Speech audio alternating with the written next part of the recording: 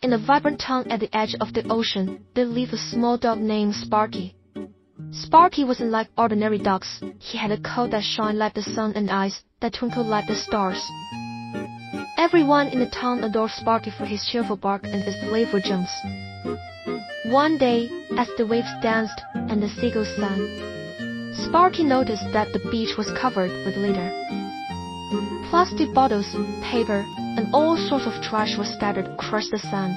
The ocean waves brought more and more garbage each day, and the beach animals looked very sad. Sparky knew he had to do something.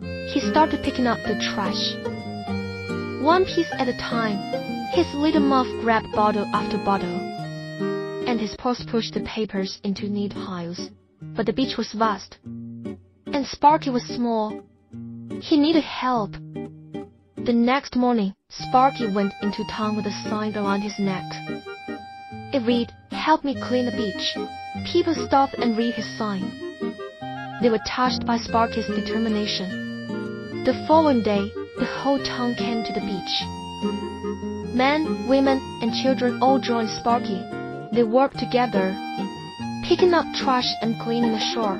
They laughed and shared stories, making a game out of who could collect the most litter. By sunset, the beach was transformed. The sand was clean and golden. The water sparkled and the animals returned. Dolphins jumped in the water, and crabs danced on the sand. Sparky barked with joy, his tail wagging faster than ever.